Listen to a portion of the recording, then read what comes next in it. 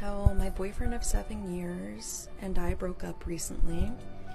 He told me he was a trans woman named Riley O'Reilly, and I loved John and tried to make it work with Riley, but sadly we had to end things so she could live her new life.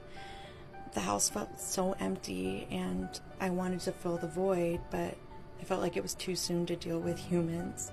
So I got a doll, and just her presence comforts me. Now Riley comes over and we all hang out and watch TV, and Riley shoots us, and it's helping us heal.